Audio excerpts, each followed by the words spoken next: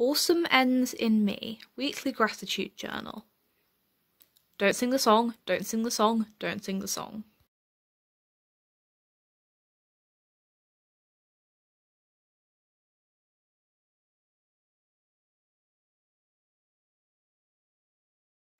Speaking of awesome things, I have downloaded off the BulliesOut website the Gratitude Journal, which is, I think, a really good resource. It has been scientifically proven that gratitude journaling leads to better well-being.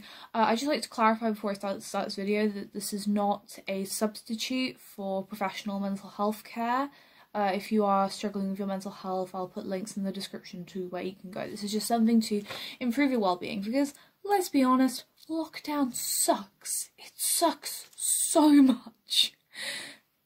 Anyway, so the first thing you've got is the front page, which is going to get that Brenda Newry Taylor Swift song stuck in my head for the rest of the month. And what do we have? We have it's how to use a gratitude journal, all the stuff about how it helps. Then we have this, I don't know if you can see it, it's a nice layout. You can print yours off in colour, I just wanted to save ink. It's really nice colours. You can also buy a copy which will be posted to you. It's pretty cheap, it's good, I just wanted to print mine off. Top 3 things I'm grateful for this week.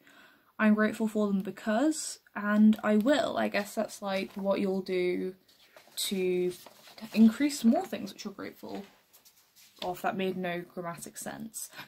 What's here? Well, this one's nice. Write one thing you like about yourself and or one thing you have achieved that you're proud of. List one challenging situation or person and what you are learning from it. That one's deep. Little things, some things that cheer me up. My dog. And write about your favourite moment from this week. Nice. How many can you tick off this week? I helped someone, I spent time outside, I laughed with my friends, I didn't give up on something challenging, I learned a new skill. They're really awesome things. I mean, obviously, like, don't beat yourself up if you can't do them. Like, that would be counterproductive. But, you know, really awesome things.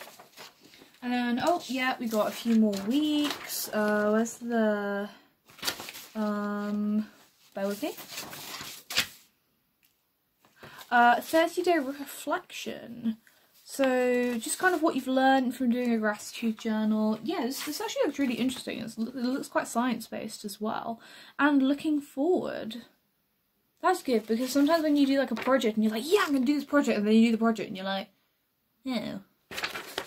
And then just some nice resources at the end. Oh, darn it, it's on the floor now. Anyway, so I'm going to be filling this out for the next month. And I will do a review of it once I have finished it.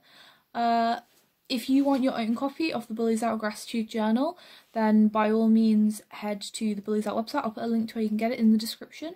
And I hope it increases your well-being. And now I have to clean all this up.